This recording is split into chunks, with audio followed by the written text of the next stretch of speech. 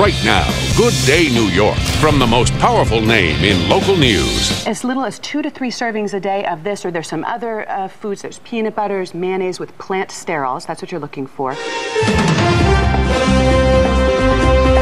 you're diabetic and you've had trouble losing weight or managing your blood sugar, you may want to ask your doctor if a low-carb approach might actually be better for you. Interesting. Okay, next myth. This is the New York Living Health and Fitness Report. Most recent studies show that having a protein in a sports drink doesn't actually enhance your performance at all. If you're looking to trim the fat from your food bill, you need to stay out of the junk food aisle altogether. The chips and the snacks, they run up your grocery bill. They contribute nothing to your diet nutritionally.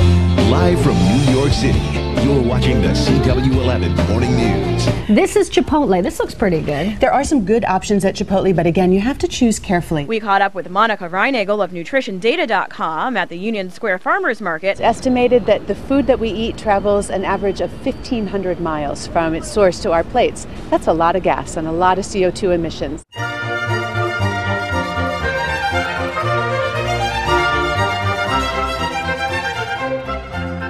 Hi everyone, this is Monica Reinagel, the Nutrition Diva, here with your quick and dirty tips for eating well and feeling fabulous. Hi Monica, this is Don from Los Angeles, and I was wondering whether you subscribe to the blood type diet. Trying to lose weight on a low-fiber diet is like trying to parallel park without power steering. What's all this about canola oil being toxic? A lot of these so-called energy bars are really not much more than fancy candy bars. A glorious example of genetically engineered foods are strains of corn, soy, and canola.